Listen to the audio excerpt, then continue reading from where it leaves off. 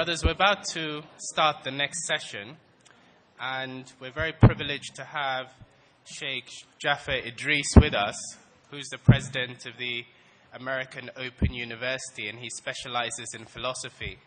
Sheikh Jaffer also has his website, so if you want to get more information or indeed email the Sheikh, his website is jafferidris.com, and his email is j@jafferidris.com. Sheikh will be talking for about 30 to 45 minutes, and some Q&A slips will be given out. If those are brought up to the front, we will answer some of the questions, and if any are left over, we have a big Q&A session later in the program. And if we have time, we have a roaming mic and we may take some questions from the floor. The title of today's session, of this session, is The Nature of Good and Evil. And inshallah, we hand over to Sheikh Jaffer Idris. Bismillah ar-Rahman ar-Rahim.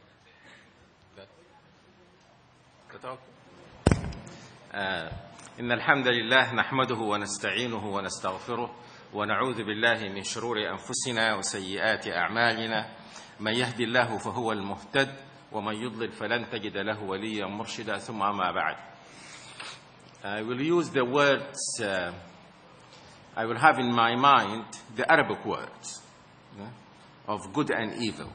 That is al-khayr wa shar, which are somewhat different from the English words. So because all that I have to say is based, inshallah, on the Quran. And so I'm using these words in the senses in which they are used in the Quran and the Sunnah of the Prophet ﷺ.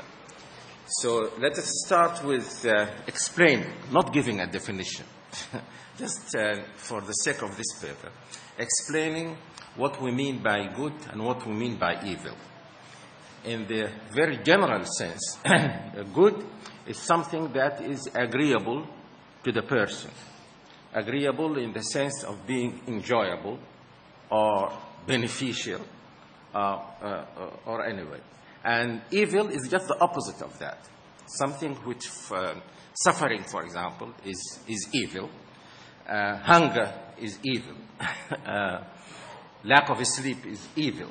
So we are using the words, as I said, in this Quranic sense. Now, there are two kinds of good and evil. Acts which we intentionally do can be good or evil, and things which happen to us, on which you have no control, can also be good or evil. I will concentrate on the first part, and that is the acts that we do. No human being, no rational person would refuse to do something of whose goodness he or she is absolutely sure. No person would do this. And no person would do something of whose evil or harm or so he or she is absolutely sure. Even a child would not do this. If a child touches something hot, now it will not repeat that experience again, because it knows that this is evil. It is harmful.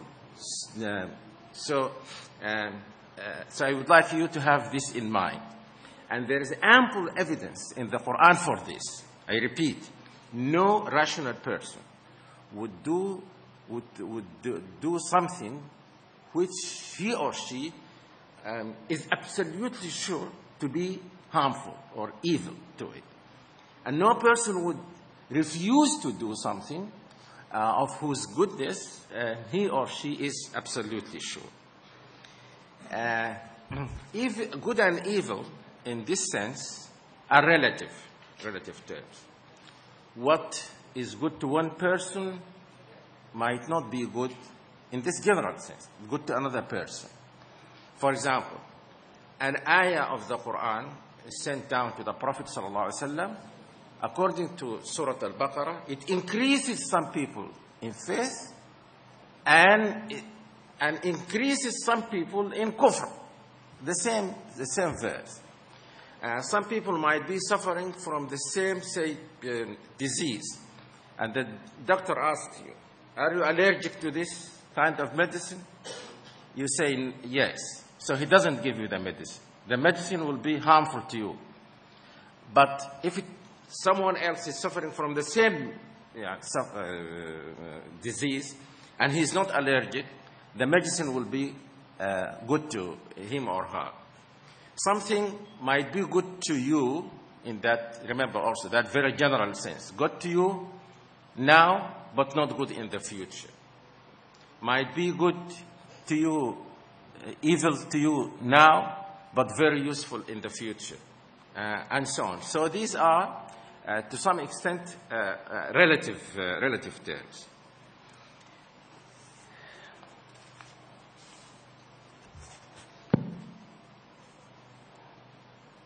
Also about happenings, the same thing. Something that happens to you might be perceived by you to be evil. But then you discover in the future that it was good, and vice versa. So, someone might say that on this understanding of yours, everyone necessarily does good and avoids evil. So what is the problem now? What is the problem of good and evil? If everyone does good and avoids evil. The problem is that they do what they perceive to be good and avoid what they perceive to be evil. But their perception does not always correspond to the truth. So the main problem is that of ignorance. The main problem of good and evil is that of ignorance. We do evil because we perceive it to be good. We refuse to do good because we perceive it to be evil. And I have tried to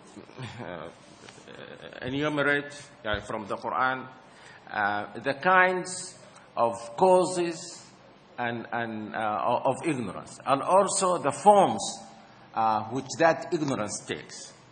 And inshallah, I benefit greatly from this topic, and I am grateful to the brothers who suggested it to me, and I hope I will be able to share with you some of those benefits because they are based on the Quran. So the first cause of doing evil is imperfection. We are created beings. And one alim said, all created beings, even the angels, don't have perfect knowledge.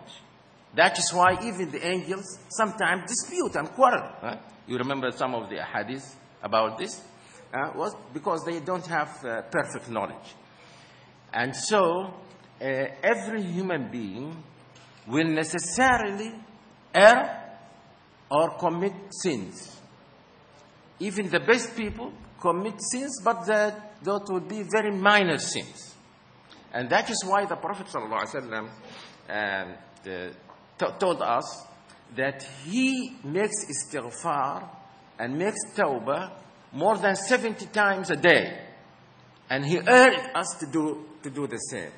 Because we have to sin. We have to err. We are imperfect beings. So that is the first reason. The second is that in this world, because this world is a world of test, it is not a world of reward. So you cannot have evil without some suffering, some sacrifice, which you consider to be evil. Think of Hajj, for example. Think even of jihad, where you might lose your life. That is why Allah subhanahu wa ta'ala said, كُتِبَ عَلَيْكُمُ الْقِتَالُ وَقُوَّ كُرْهٌ لَكُمْ. Allah subhanahu wa ta'ala made qital, fighting, obligatory on you, and you don't like it. Because no one likes to get killed. No one likes just to spend his money and sacrifice. But we do this because this is the only means to do something which is good and which is worth the sacrifice. This is the second problem. And if there was no, if good did not demand any kind of sacrifice or effort, or so, everyone would have done whatever is good. But because of this, in the hereafter, there will be pure good and pure evil. Paradise is a place of bliss. There is no suffering. Hellfire is a place of torment, suffering, pure. There is no good there. But in this world, those are not completely separated. And third, a person can be completely ignorant, has total ignorance of some good or evil. He might not have any knowledge at all that this thing is good or that is evil. Even if it is in the Quran or the Sunnah, he is ignorant. He doesn't know that the Prophet said, don't do this. In this case, he will be excused. Allah subhanahu wa ta'ala does not hold a person responsible for something which he did not know to be evil, and he did it because of that. Suppose that someone embraces Islam today. He doesn't know everything about Islam. He became a Muslim, but he didn't know that it was forbidden to drink wine. And he drank wine in the evening. He embraced Islam in the morning and drank wine in the evening. Allah subhanahu wa ta'ala will not hold him responsible for that. Fourthly, the partial ignorance. This is the problem. This is partial ignorance of some good or evil. And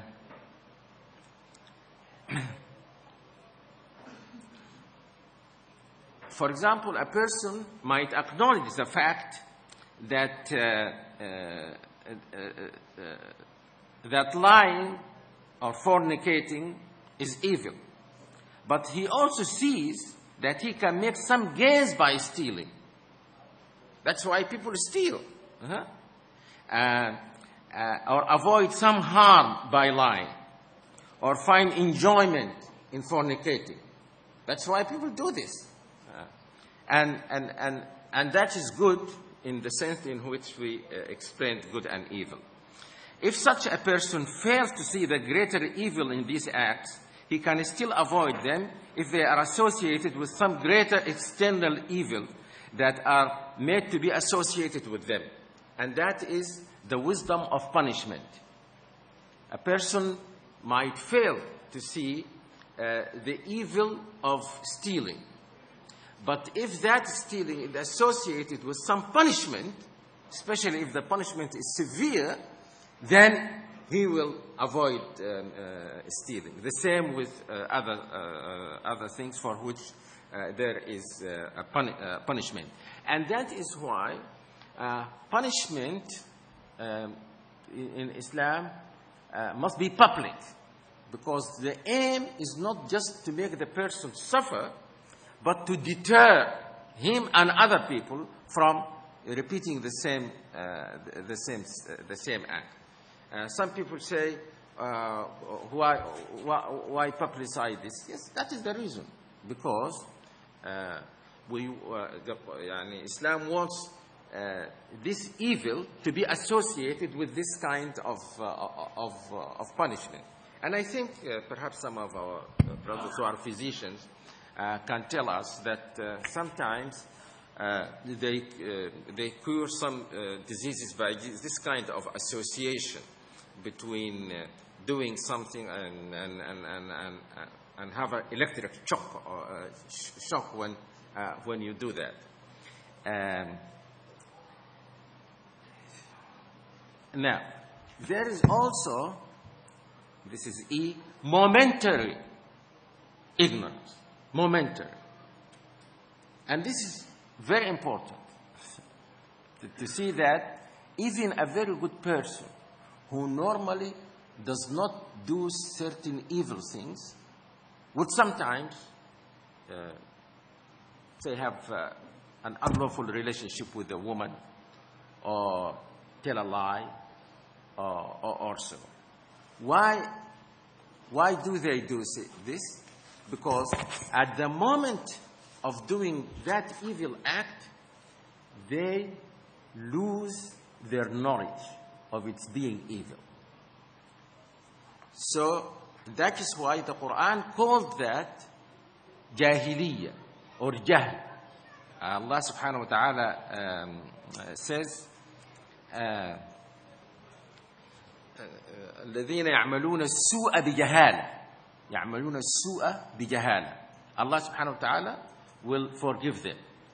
He makes su, it can be translated here as evil.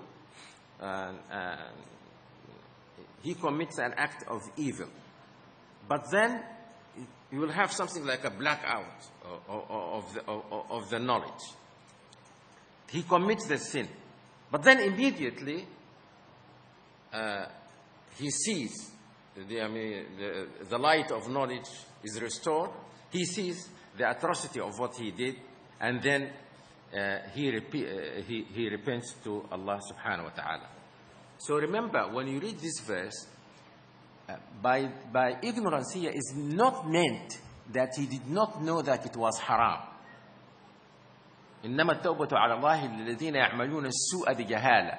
Jahala here means what I have just explained. It does not mean that they did not know that it was haram to do it. F, satanic deception.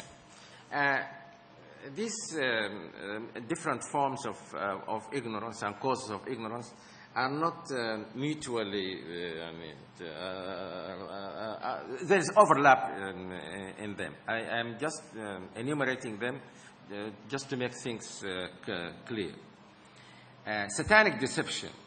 Now, the shaitan knows, as the fact that we mentioned at the beginning, he knows that no one would do evil if he clearly sees it as evil. So what does he do? Or she? Is there other satanic women also? Female? What does he do?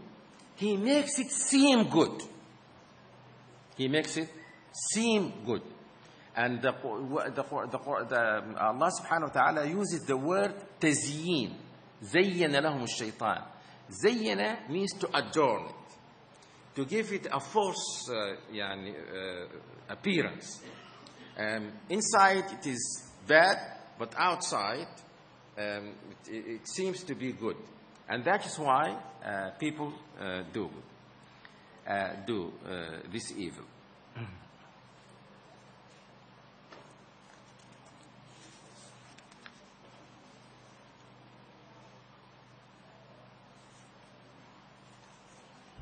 Now, the worst people are those who are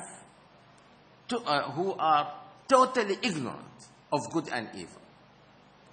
Ignorant not in the sense that they did not know that it's in the Quran or the Sunnah, but they have become so bad that they don't see evil as evil, neither do they see good as good. They see good as evil, and they see evil as good. This is referred to in the verse, هَلْ نُنَبِّئُكُمْ بِالْأَخْسَرِينَ أَعْمَالًا. Shall we tell you of the worst in deeds? الَّذِينَ ضَلَّ سَعْيُهُمْ فِي الْحَيَاةِ الدُّنْيَا وَهُمْ يَحْسَبُونَ أَنَّهُمْ يُحْسِنُونَ صُنْعًا. They are the ones whose efforts are misguided, but who yet think that they are doing good. Someone said, this is the most frightening verse in the Quran. That a person does evil but he sees it as good. And he does good, and he avoids good because he sees it as evil. These are the worst people. Allah subhanahu wa ta'ala called them al-akhsarina a'malan alladhina dhalla sa'yuhum fil hayati ad-dunya wa hum yahsabuna annahum yuhsinuna sun'a. Now, if the problem is ignorance, then the solution is knowledge. But the ulama say that knowledge is of two kinds. For knowledge to be effective, to motivate you to do good and avoid evil, it must have a place deep in your heart or your mind. And it should not be just knowledge on the tongue.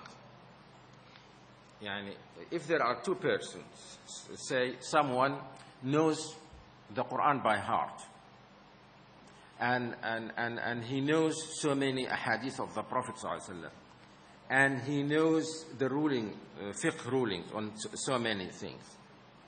And there's another person who knows only a few ayahs of the Quran, a few ahadith of the Prophet ﷺ, but you see the second person doing good more than the first person, and avoiding evil more than the first person. Now, in the judgment of the Quran, the latter has more knowledge than the first one. Because this is the true knowledge. This knowledge is not supposed to be just knowledge of the tongue, or upon the tongue of the person. So for knowledge to be effective, it must have two conditions. This one I have just mentioned is the first. The second depends on the nature of knowledge. Not every knowledge can help you to do good or to avoid evil. What is the most important knowledge that makes you do good and avoid evil? What is? Knowledge of?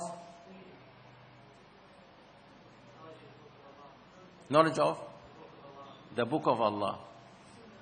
You don't remember a verse in the Quran? Knowledge of? Huh? Just mention the word as it is used in the Quran. Knowledge of? Knowledge of Allah. إنما يخشى الله من عباده العلماء. إنما يخشى الله من عباده العلماء. This is the most important knowledge. And that is why, in the example which I mentioned, an ordinary person who does not perhaps read or write, who does not know many of the verses of the Quran, but he knows Allah subhanahu wa ta'ala. He knows Allah subhanahu wa ta'ala. And that, because he knows Allah subhanahu wa ta'ala, he fears Allah subhanahu wa ta'ala. He loves Allah subhanahu wa ta'ala. So there is an association between knowledge of Allah subhanahu wa ta'ala and love of Allah and fear of Allah. I added the word love because the ulama say that fear is the result of love. And first you love Allah subhanahu wa ta'ala, but then you fear him because you don't want to do something that he doesn't like. That is the cause of fear. So fear is not the basic thing. The basic thing is love. So the most important knowledge is knowledge of Allah subhanahu wa ta'ala. Now, knowledge of Allah subhanahu wa ta'ala changes the person. It makes the person good. It is not like knowledge of individual goods and evils.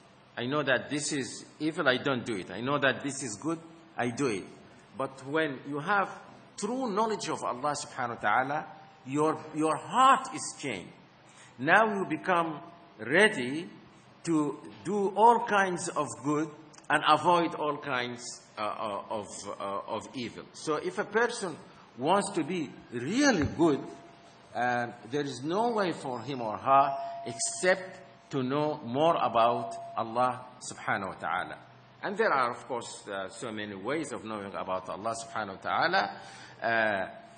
You read the Quran, because the Quran is the word of Allah subhanahu wa ta'ala. You think about it. You just don't read it just parrot fashion.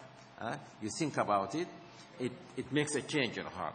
You worship Allah subhanahu wa ta'ala, and then you will have what is called personal experience. If you pray to Allah subhanahu wa ta'ala, you make qiyam al-layl, you fast, then you will have direct knowledge of Allah subhanahu wa ta'ala. And that changes your heart, makes you a better person, and you will have something that's very important. Allah subhanahu wa ta'ala, as a reward for this, makes you see good as good. Not only as good, He makes you love it. See, there is a difference between doing something just because it's a duty, like what soldiers do, and doing it because you love it. And also Allah subhanahu wa ta'ala makes evil things hateful to you. But that is a very high degree of iman.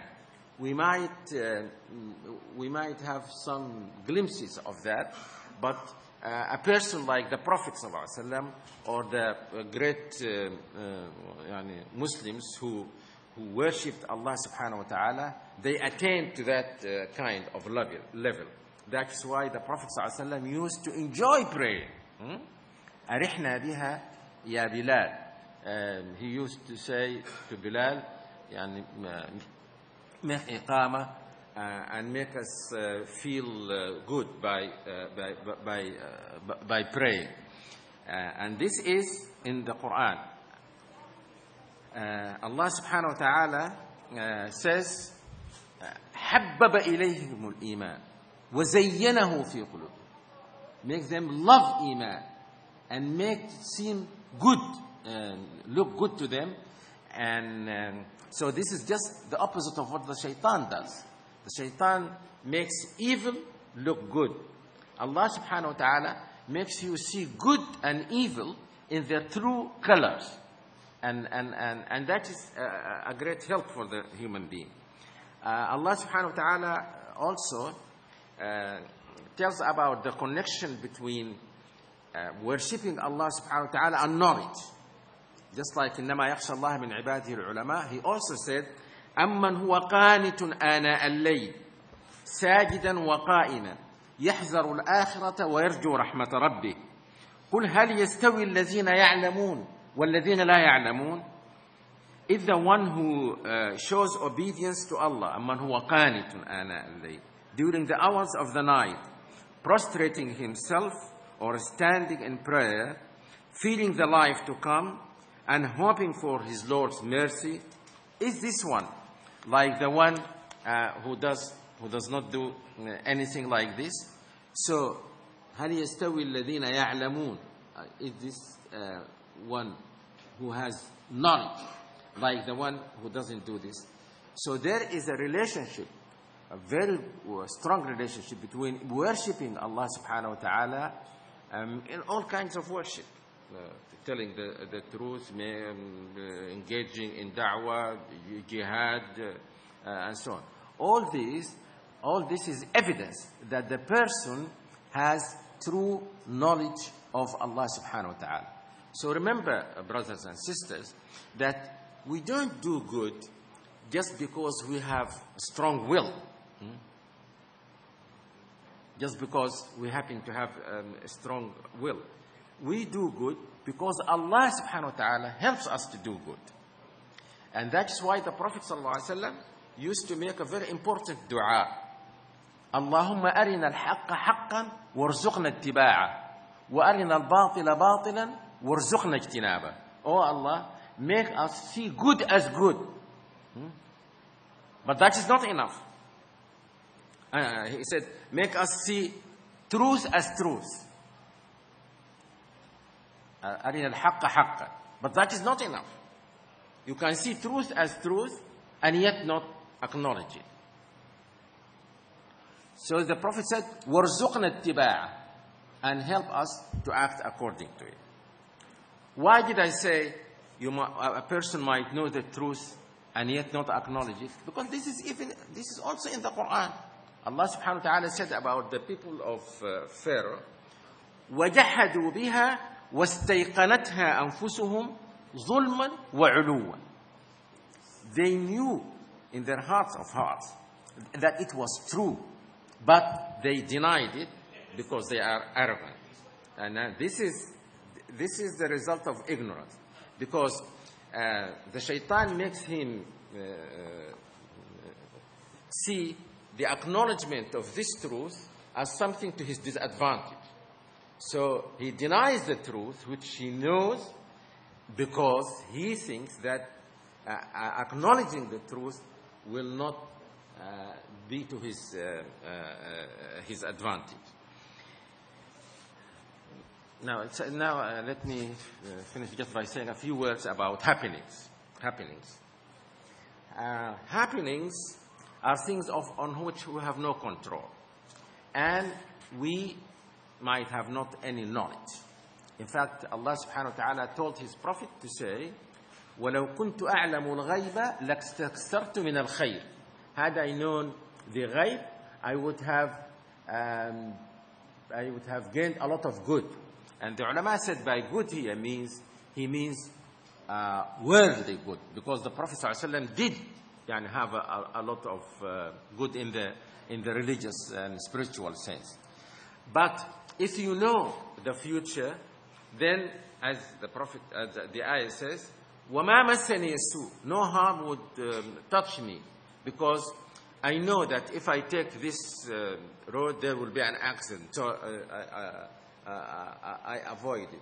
I know that a sniper is waiting in such and such a place, so I avoid that place, and so on. So if you know the future, no harm will touch you at all. This is the first thing about happening. No one, not even prophets, know. They know only what Allah subhanahu wa ta'ala told them about, and this is very meager in relation to Allah's knowledge. Secondly, you must believe that after the thing happened, you must believe that it had to happen. Don't waste your time saying, I wish it didn't happen, why did it happen, and so on. If it happened, it happened. So this is the virtue of believing in qadar. If it happened, it happened. The Prophet ﷺ said, إِنَّ لَوْ تَفْتَحُ عَمَلَ الشَّيْطَانِ. Don't say, لو means, had it not been so, I would have done this, I would have done that. And thirdly, if it is something good, then you must be grateful to Allah for it. Don't feel arrogant. Don't say, it is because of my effort. Don't say, as Qarun in the Quran, Qarun, that rich man, said, Allah gave it to me because He knows that I deserve it. And many capitalists now say almost the same thing. Say, because this is because of effort. These poor people are lazy, and they don't. They are not grateful to Allah subhanahu wa ta'ala for what Allah gave them. If it is something evil, something harmful, then no evil thing happened in the world, evil in the sense that it is harmful to human beings. And the cause of all evil in the world is what human beings do. So whenever you suffer any kind of harm, even if you know that someone did this and he had no right to do it, the first thing you should do is to make istighfar to Allah subhanahu wa ta'ala. And you say, Allah subhanahu wa ta'ala would not have punished me hadn't I done something bad. So if it is good, you become grateful to Allah subhanahu wa ta'ala. If it is bad, you repent and ask Allah subhanahu wa ta'ala for forgiveness. Now, I conclude by answering a question that I don't want to dwell on very much, and that is, I have been asked a question you find in the program: why does Allah allow evil? This, I think, is like saying, why does Allah give us freedom? Because if He gives you the freedom to choose, and you choose evil, then He has to allow you to do evil. Otherwise, if I say to you, but these look alike. Anyway, this one with the watch here, and this one, and I say, take this or that. This is very good for you because there is a watch here. See? And this is not as good as this, at least. But for some reason you say, I want this. Then I say, no. You have to take this. I didn't give you choice. So Allah subhanahu wa ta'ala says, this is the way, this is the way that leads you to whatever is good for you in this world and the hereafter. This is the opposite of that, and you are free. You choose this, and that is evil. So Allah allows you to do it. He doesn't like you to do it, but He allows you to do it. That is why Allah subhanahu wa ta'ala allows evil in this world. But remember that evil is just something negative. Evil, the nature of evil is not at that of good. Good is the basic thing. Evil is just the negation of evil. As if it is saying, take this way or don't take this way. So if you take the way, that is good. If you don't take it, that is evil. أقول قولي هذا وأستغفر الله العظيم. Jazakallah khair. Have we got a roaming mic in the hall? Brothers at the back? Have we got a roaming mic? We have, yes. Okay, while they're preparing the roaming mics, I'll just summarize quickly what the Sheikh has touched on. It's a very broad topic, and we do have some time for comments, questions, and answers. I would kindly ask you limit your comments and questions to 1.5 minutes so that we can have the opportunity to have as many as possible. The Sheikh started with the definition of good and evil, and he said that good is something that's agreeable, enjoyable, beneficial, and evil is the opposite of that, something discomforting, something harmful. Now, there are two spheres of good and evil, one that's within our control and one that's without our control. And the Sheikh concentrated on the evil which is within our sphere of control. And if everyone had complete knowledge, everyone likes to do something good, everyone indeed would do something good, which is in a sense correct, because if we use that term as beneficial, people do things that are beneficial to them, and those intentions may come out of things that are bad, like greed. So people acquire money for themselves, although it's actually harming other people. And good and evil, again, can be relative, and it's a matter of perception and ignorance. And in terms of ignorance, it's the level of ignorance. Causes of good and evil, or causes of evil, are imperfection in the creation in the human being, because only Allah is perfect. And also, the second thing is good sometimes demands sacrifice. So you have to harm yourself. For instance, you go to the doctor and he gives you an injection, which is quite painful, for the greater good, to make you feel well.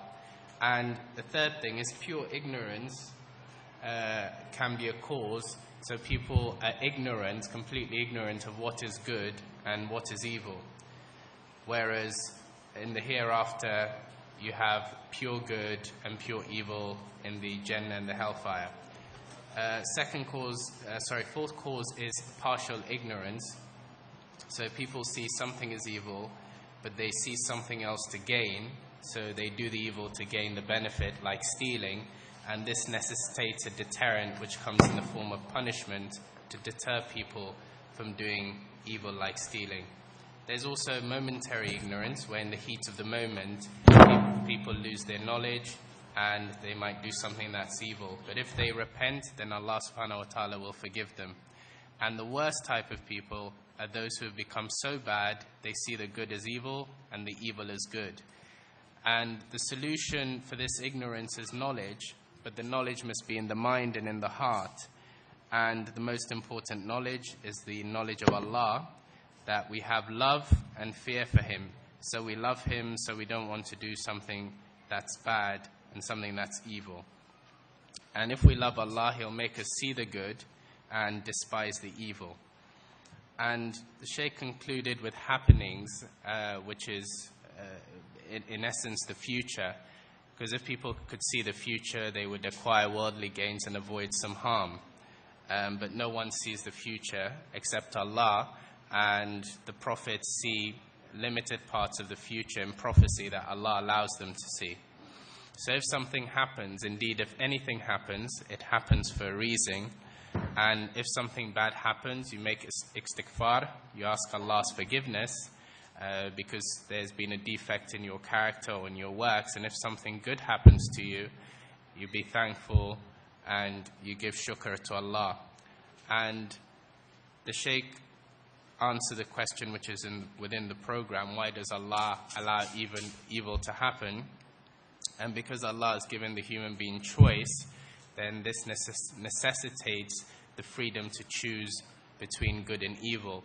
And sometimes, if the punishment is not in this world, the punishment will be in the hereafter, and the Muslim must strive for the best in this world and in the hereafter. Jazakallah. And we'll take some questions on the slips and on the roaming mics. We start with the first one, Sheikh. Said people borrow money from banks to buy property, e.g. mortgage. This is forbidden and is evil. You recommend your comments regarding this. Many people do this evil with knowledge, and is that a good thing? Because there's some benefit in owning a property. No. Right. So that's about 3/4 of us in this room, yes? Because you can give many examples of things which Allah said are haram, and you can see some, there is some, even drinking. Allah Himself said. So you remember the verse in the Quran about drinking? Allah subhanahu wa ta'ala, there are some benefits for human beings in drinking and in gambling. But the evil is greater than the benefit. You see, this is the problem in this world.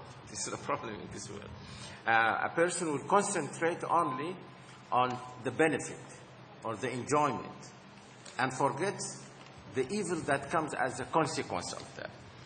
So you need guidance from Allah subhanahu wa ta'ala, because Allah sees the whole picture. So He tells you, no, what you see is only partial.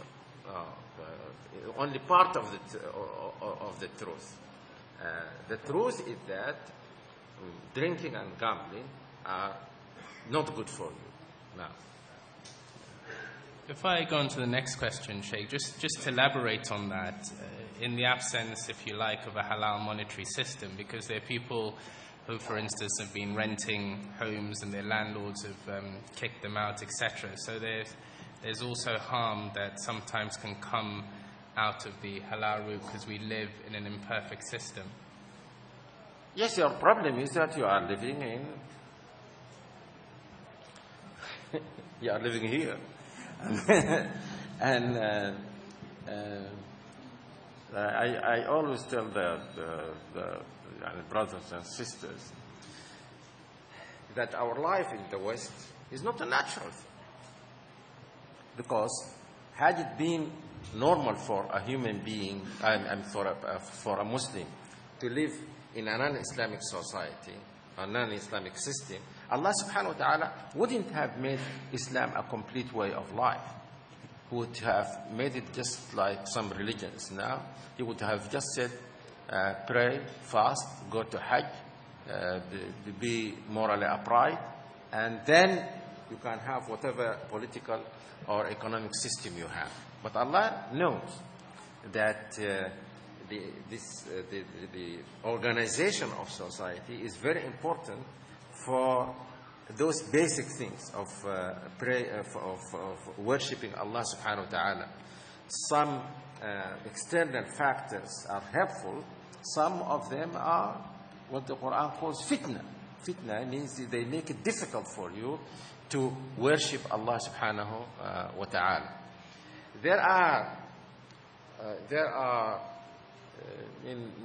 exceptional cases, exceptional circumstances in which I think which is judged to be haram can be allowed. In exceptional circumstances, as the obvious example, lying is forbidden, it is evil. But if someone comes running here and says someone is going to kill me, and he hides somewhere here, and the person comes carrying a gun, and you say, where is he? You don't say, I'm truthful, he is here.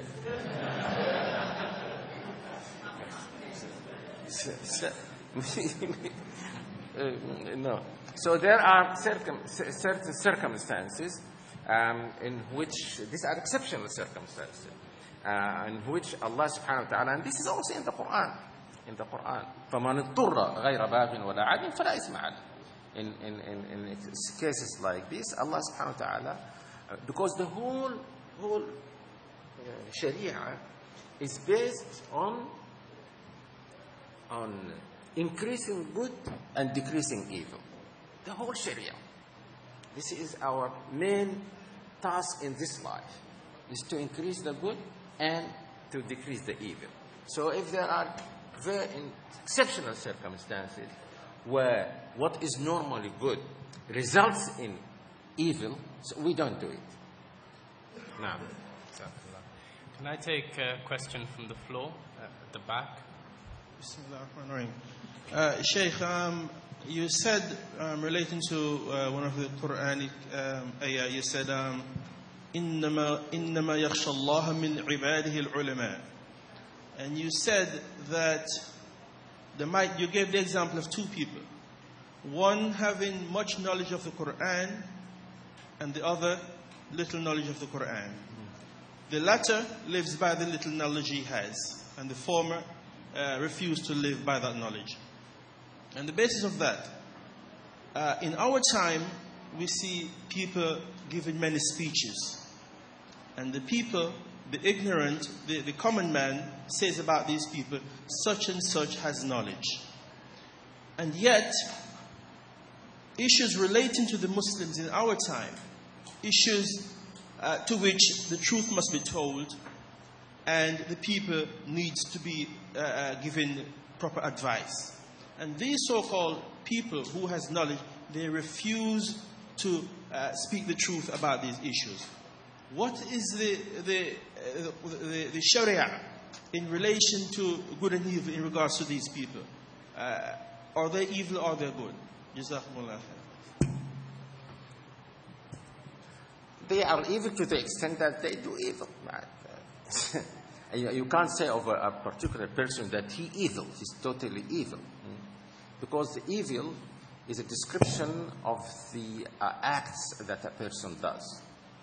But you can, sometimes we do say about a person that he is evil, meaning that he always does evil things. But what you said about the people, yes, of course, they say that he has knowledge as far as they see. Because to recite the Quran well, to know the Quran by heart, this is knowledge. But that is not by itself what I have described as effective knowledge. And effective knowledge is what is meant. And knowledge is just on the Ibn Mas'ud is reported to have told the people at his time that you are living at a time where there are few qurra. Qurra means people who recite the Quran by heart. Few qurra and many fuqaha. Means fuqaha who understand the Sharia.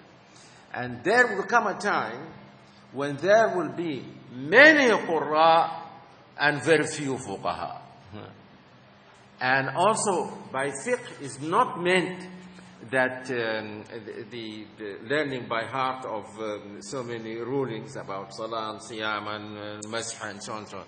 Fiqh is deep understanding, the understanding of the Quran and the Sunnah of the Prophet ﷺ, and the test for that is action. The test for true knowledge is action. If you see a very ordinary person praying very well, fasting, not backbiting people, ready to give sadaqah, to sacrifice, then you can say that that person has knowledge. That person has knowledge. He has knowledge of real knowledge of Allah subhanahu wa ta'ala. And you see another person, like the one whom you describe, gives very good speeches, make people cry, and he doesn't come to Salat al-Fajr. I mean, some of them live even by they are neighbors of certain mosques, and they don't come to Salat al-Fajr. But if you invite him to make a lecture, yes, he will be ready, even if it's at dawn. So these are different. These people don't have the real knowledge that the Quran is talking about. What I'm going to do, I'm going to group some questions together, Okay. Sheikh, so that perhaps you can answer them together. The first group is to do with natural disasters. Is it good or evil? To what? Natural disasters like floods, fires. Is it good or evil, even when they lead to sometimes children who are suffering? The next one is lying okay if it is to protect someone, or is this classed as an evil? And the third is, can you please elaborate on when Allah changes evil deeds to good ones? The second you have already answered. The first, if you remember my description, explanation, I didn't want to say definition of good and evil. Yes, of course, all these are evil. But sometimes good might come as a result of a bad happening. You remember the verse in the Quran when those people accused the wife of the Prophet, Sayyidah Aisha, then Allah subhanahu wa ta'ala told the Prophet and his household, he told them, لا تحسبوه شرا لكم. Don't think that this is evil.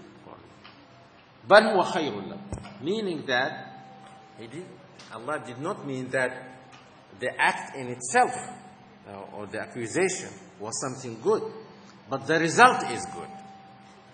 And some people sometimes make the mistake of judging an act by the consequences which Allah subhanahu wa ta'ala made to be the results of it. No? An act might be in itself bad, evil. Evil. Say now what the Americans did in Iraq. You say, this is evil. But then Allah subhanahu wa ta'ala might, as a consequence of this, let the Iraqi people have some other kinds of good. So you don't say, because the result was this, then the occupation or the attack was good. No. So these happenings are evil. Are evil, yes. There is no evil in the sense that they are harmful to the people. They make them suffer. Many people die, and so on. Can I take a question from the floor?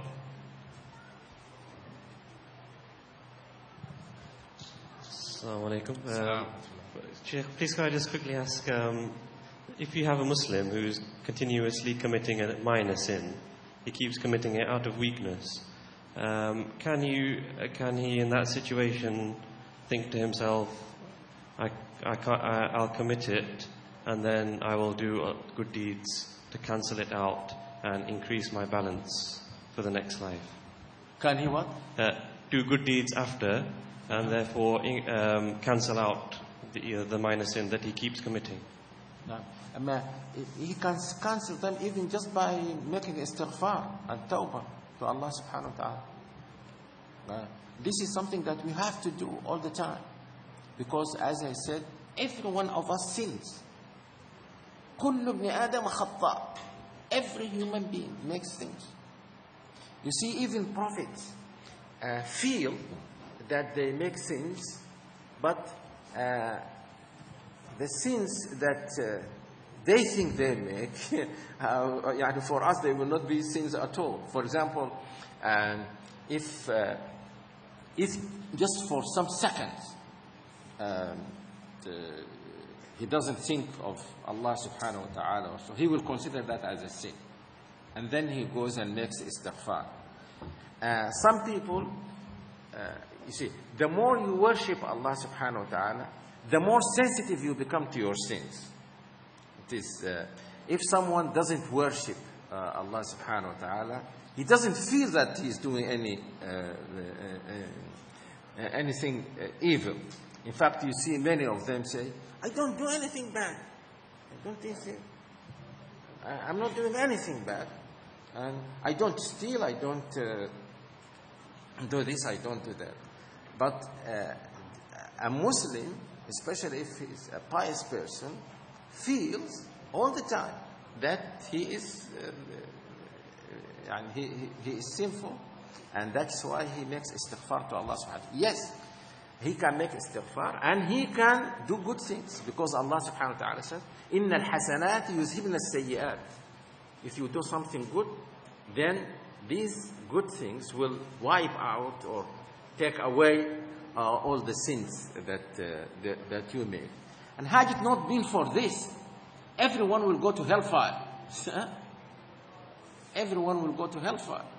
It is because Allah subhanahu wa ta'ala forgives us that we don't go to hellfire. There is a hadith of the Prophet, مَنْ نُوقِشَ الْحِسَابَ عُذِّبْ.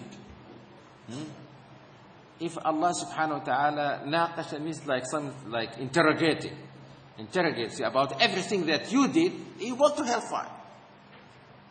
Now, I'll take another set of questions. Some of the questions that are on here are personal. And will you be around, Sheikh, during the course? Will you be around later on today or tomorrow to take some personal questions? Because some of the questions are quite personal. I move on to the next set. Assalamu alaikum. How can a person differentiate between a test and a punishment? And if a man can possess greater taqwa with little ilm, then how is taqwa gained? With what sort of ilm, and where should the roots be? And a similar question, we understand from the Quran, which you have mentioned in your talk, that any evil comes to a person because he has done something wrong. Can you please then explain why the Prophet ﷺ suffered when he did nothing wrong? The latter is a very sensitive question, but I can answer it because every time I say these people ask me the same questions. And there is a hadith of the Prophet sallallahu alaihi wasallam, which he said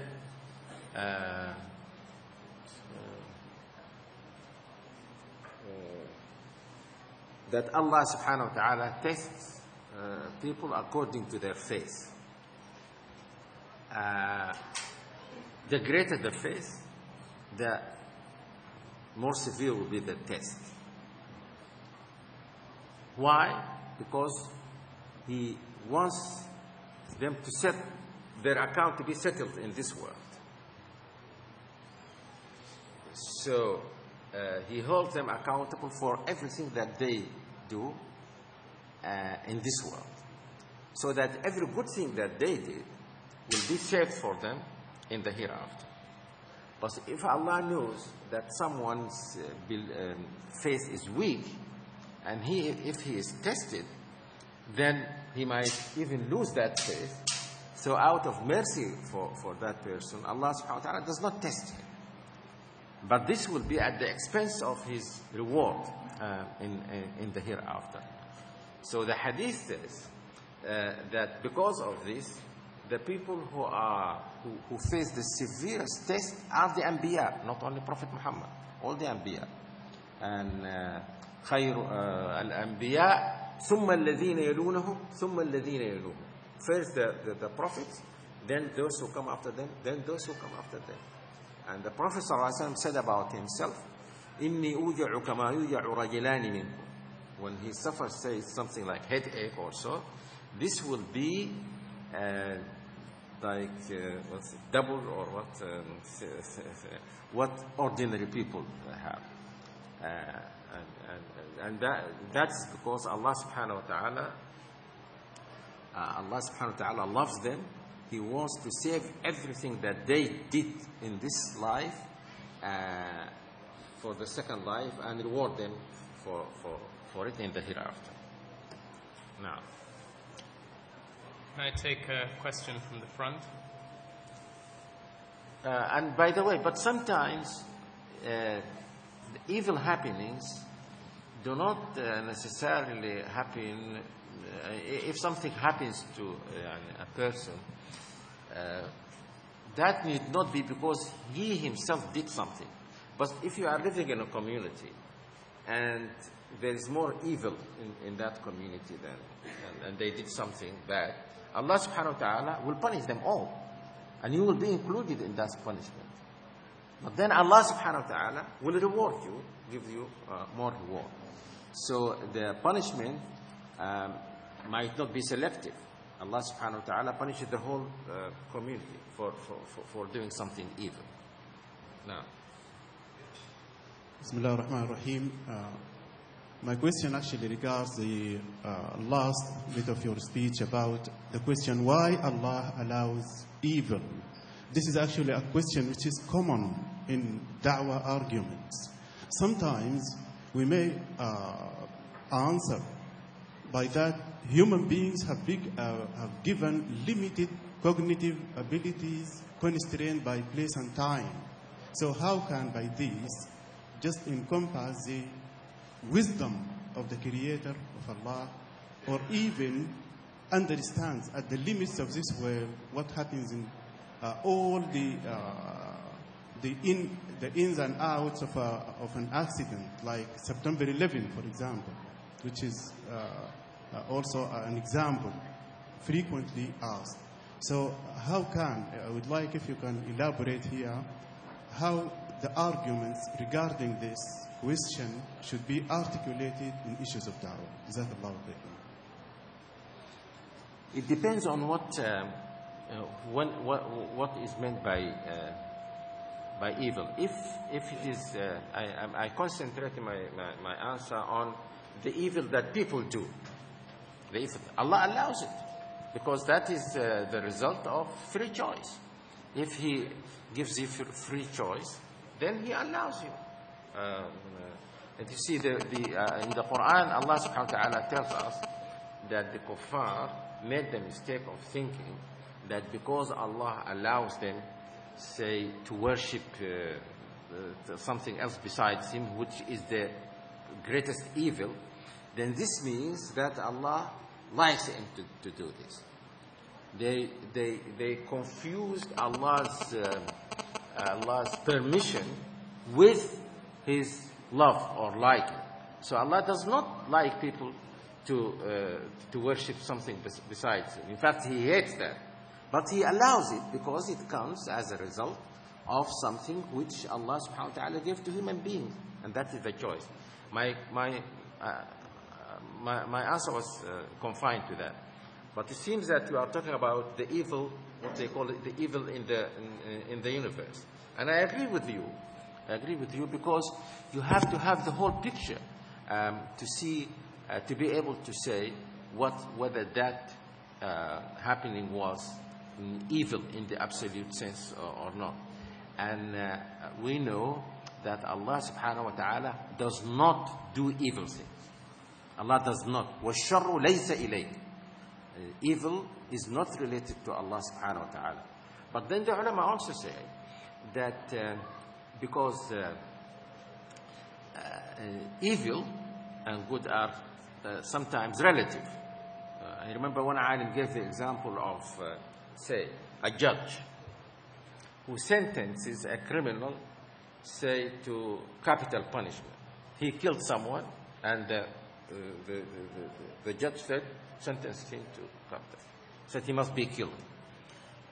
Is what the judge, what the judge did, good or evil? What the judge did is good.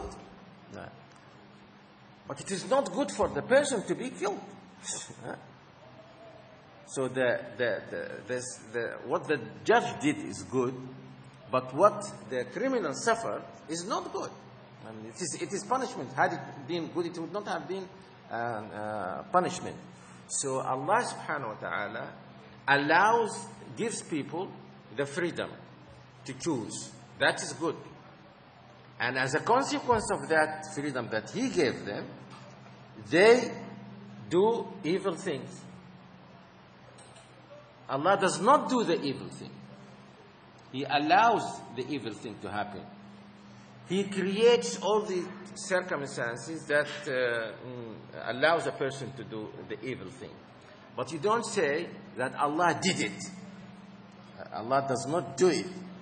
There's again they make a distinction between creating and doing. Creating and doing.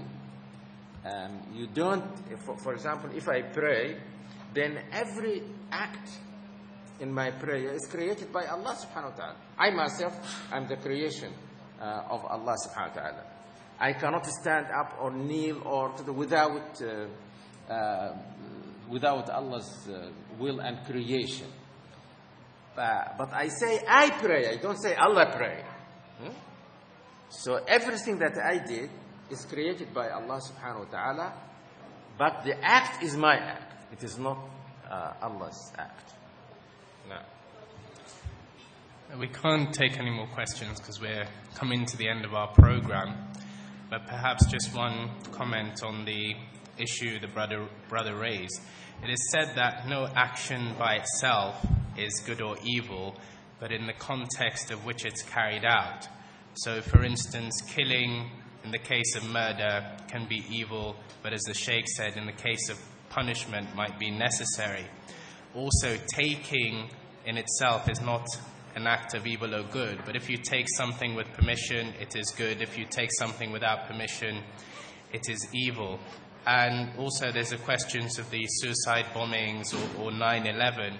Again, as a Muslim, if we look at the context, even if they're Muslims who are carrying out these acts, then we have to say that certain acts are bad or evil. But having said that, we may not understand the context in which those acts are being carried out. So if we take a small example of road rage, everyone gets frustrated on the road, and to get angry at another motorist is bad, it's evil, but sometimes we're provoked and we do carry out a bad act.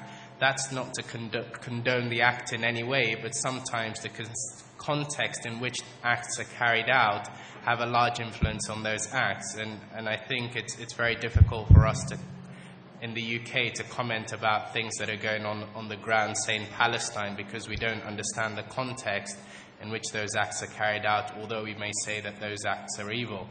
Now, just one or two announcements before we close. There's a limited amount of tapes and books of Sheikh Abdullah Hakim Quick, and those are available in the bazaar, and newly released a 40 hadith of Islamic revival and sermons from down under, as in Australia.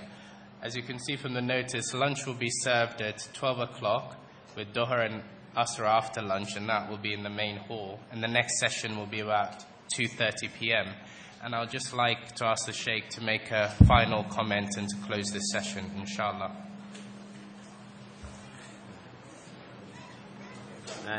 So I ask Allah subhanahu wa ta'ala to help us to know Him better and therefore to worship Him better. I ask Allah subhanahu wa ta'ala to make us good people, to make good lovable to us, and to make evil hateful to us. And I urge you to read the Quran, not only to read the Quran, but to think about it, to ponder on it, to compare the verses, etc. Read more than one translation if you don't understand Arabic. Ask questions. There is no harm in asking questions. If you find, for example, it might seem to you that this verse contradicts that verse or so, there is no harm in asking. So long as you are asking just because you want to know. You are not saying that Allah subhanahu wa ta'ala contradicts Himself, but you are saying that seems to me to be so. So my advice to you is to read the Quran, think about the Quran, and inshallah, because this is the word of Allah subhanahu wa ta'ala, it will change your heart and make you good people. Assalamu alaikum.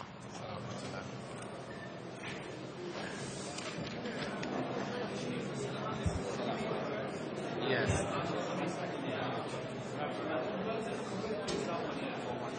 Where?